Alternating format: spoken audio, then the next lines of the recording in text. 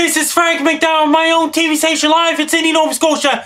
Major storm is headed towards Seattle, Washington on Saturday, December 20th, 2014. It's going to bring up to 30 plus millimeters of rain, which is 1 to 2 inches of rain. It's going to be around 4 to 8 inches of rain on the west coast of Washington.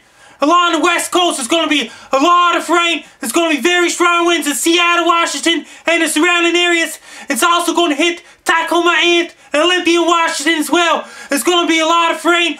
Very strong winds. It's going to be gusty winds, wind-driven rain. It's going to rain sideways in the state of Washington, including Seattle and the surrounding areas. It's going to be a lot of puddles on the streets since the powerful low-pressure system is headed towards Pacific Northwest. That's going to cause a lot of wind-driven rain in Seattle, Washington, and the surrounding areas. That's going to bring a lot of puddles on the streets. It's going to be a lot of wind-driven rain. It's going to be a lot of rain in Seattle, Washington, and the surrounding areas, including Olympia and Tacoma, Washington as well. The big waves will be crashing along the shores of the west coast of Washington, especially on the Highway 101 in the state of Washington. It's going to be a lot of wind-driven rain in the state of Washington as well. People in Seattle, Washington, be prepared. Have your rubber boots ready, your raincoats ready, your raincoats ready, because it's going to be a lot of rain in the state of Washington. When it grows outside, wear your rain gear, wear your rubber boots, wear your raincoats to keep you dry.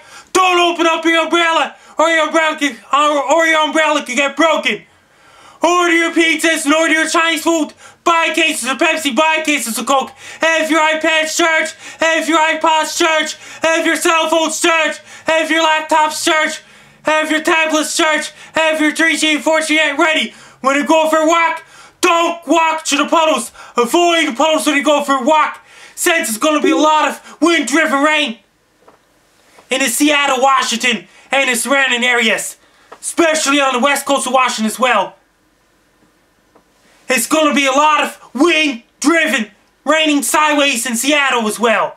If you have anybody living in Seattle, Washington, be prepared for a major storm on Saturday, December 20th, 2014. Best luck to you. People in Seattle, Washington, be prepared for a major storm on Saturday.